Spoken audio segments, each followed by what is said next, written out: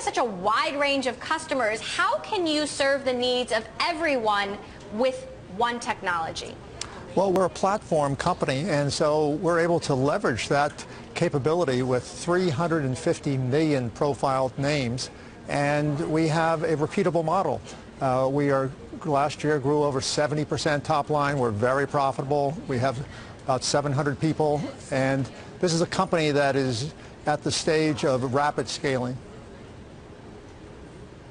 How are you going to be able to stand out in the world of ad tech? I mean, there's so many other companies, and there's so many other companies who have great data scientists, and the march of advertising innovation continues forward. So just to jump in, we're a data and analytics company, not an ad tech company.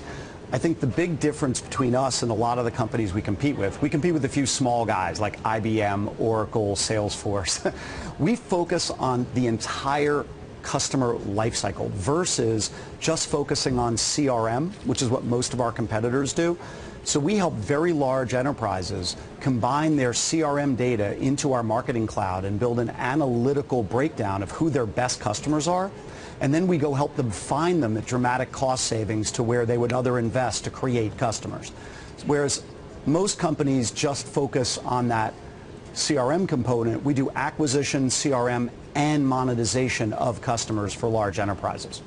So, John, you've led two advertising powerhouses, Pepsi and Apple, and I think about the Pepsi Taste Challenge, Apple's 1984 ad, and I wonder, with big data, everything is becoming more and more targeted because you have more and more information about consumers, and I wonder how that impacts creativity in advertising. Would a shocking campaign like 1984 still be possible today? I don't think it would be the place you'd want to put your best talent. Those campaigns were designed in a different era when everything was about experience marketing and you had a lot of audience and you had a lot of time. 60 seconds was a long time. We don't have that anymore. We have people who only give us maybe 10 seconds of attention, and so we're in the attention economy, and you have to look at the way that people see media, and today they'll more likely see it on their mobile device. So a campaign like we did back in 1984 or even Pepsi Challenge before that just wouldn't be the kind of campaign that I would be leading in this era. It'd be much more the kind of things we see in data analytics. But so much of the advertising is going to video. I mean, creativity actually becomes even more important as we move from banner ads to video advertising. Well, but you also have to make sure that the people who are seeing the video are the ones who are the most apt to want to buy the product and want to view the video. So you can look at how it's compiled, and creativity is always going to be an important component of marketing. We fully believe that.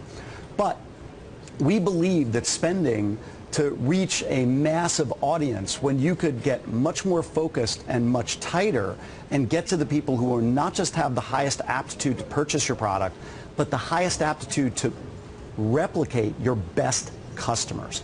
So you're adding customers, but your highest revenue, highest value customers by targeting down that marketing and that creative.